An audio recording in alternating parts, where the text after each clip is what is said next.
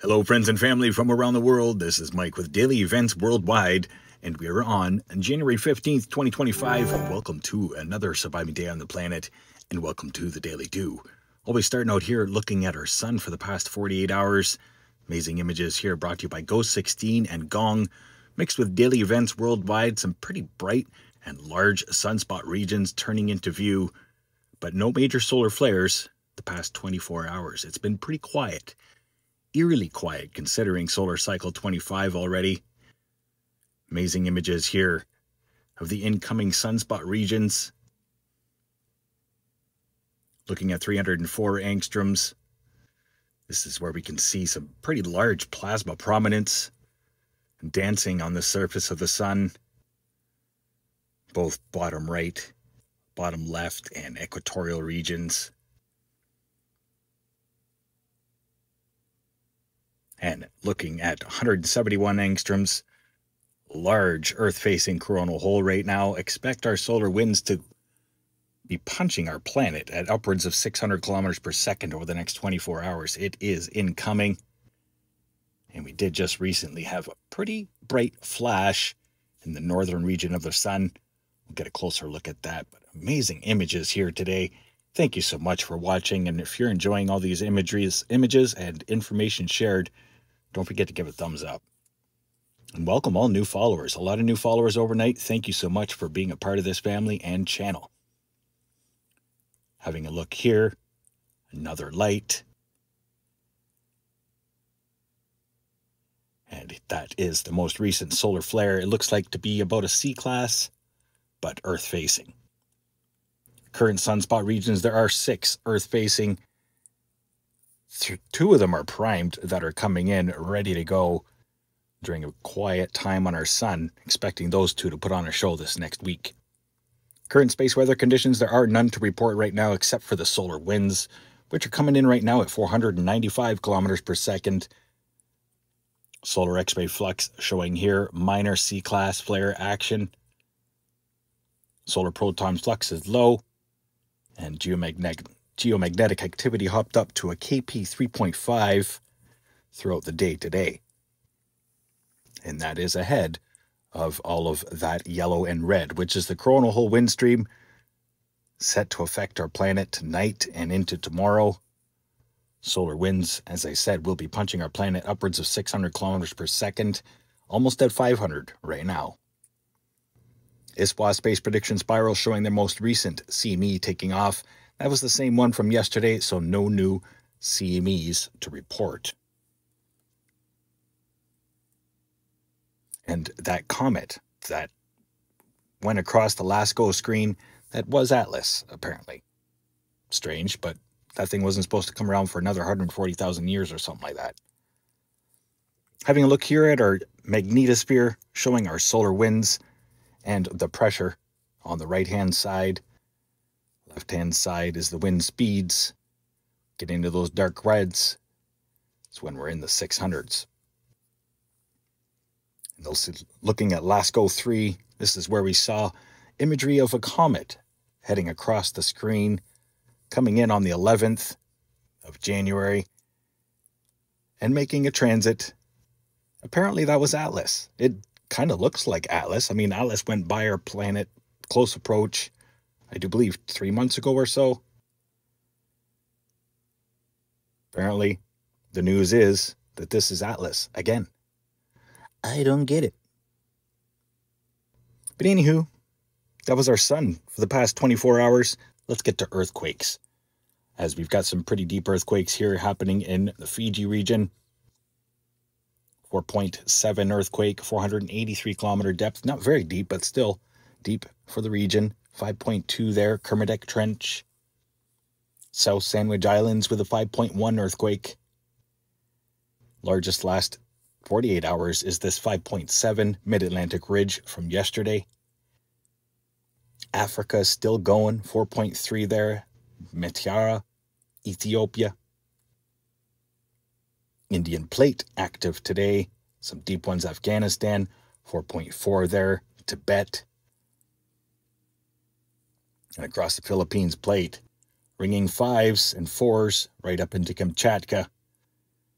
and that is building between Japan and Kamchatka, Kuril Islands, multiple volcanoes through the region. 4.0 magnitude earthquake here, Port Alexander, Alaska, north of the Juan de Fuca Plate. 2.8 Virginia.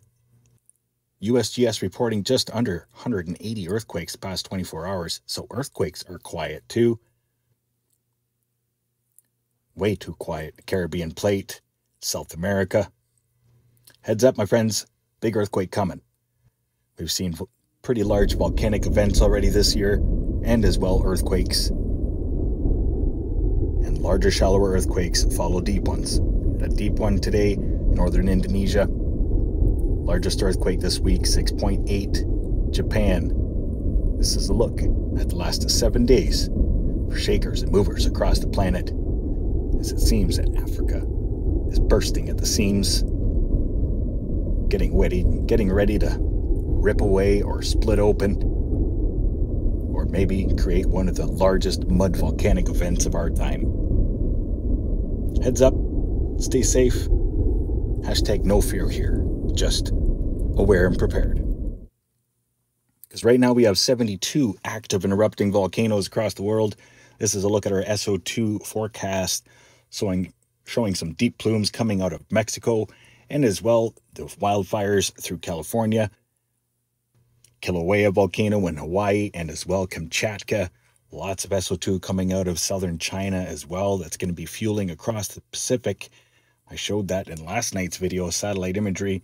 Here it is here, that big plume, and there's a low getting ready to grind right over that and scoot it out into the North Pacific. So yeah, air quality, not the greatest right now around the world. Active volcanoes, even through the Caribbean, lots of pressure or sulfur dioxide emissions being released there. Now let's have a look at world weather. We've got a strong system grinding through the Atlantic this week. Watch for those to punch into England, long range. But then Alberta Clipper moves in, and the polar vortex for most of North America and the Northern Hemisphere for that matter. Let's have a look at the temperature forecast for the next few days as that polar vortex, all those purples, start to fuel down by the weekend.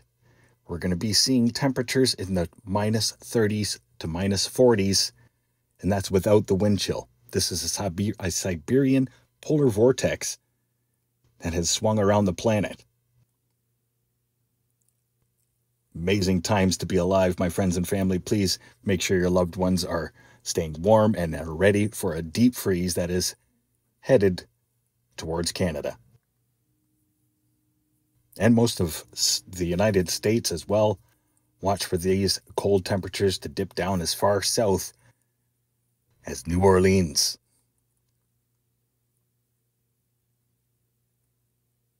This is forecast models for the next 8 days, right up until the 23rd. Deep freeze is on its way for all of North America. And this is our culprit. This is why the deep freeze is coming. Polar vortex is very strong and dominant and split. Upper level winds are coming in at 394 kilometers per hour, straight from Siberia, funneling down into North America. You can see those winds. It's about to get really, really cold, folks. Winter 2025. I've been talking about it. Even the Farmer's Almanac was saying long, cold winter. We had a pretty good start. Look at it now. We're about to get into a deep, deep freeze. Polar vortex sending minus 30 to minus 40 degrees Celsius temperatures towards North America. Every so often I like to show the polar vortex. Look at the polar vortex in the southern hemisphere. It's summertime down there. That's what our northern hemisphere looks like during our summer. Strong winds across the equatorial regions. But the equatorial winds, they seem to be more northern latitude than normal. Watch for very windy days all across Europe and Russia.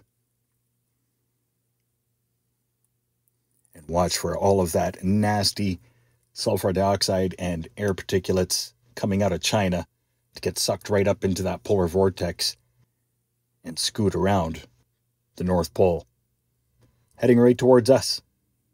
Much love, everybody.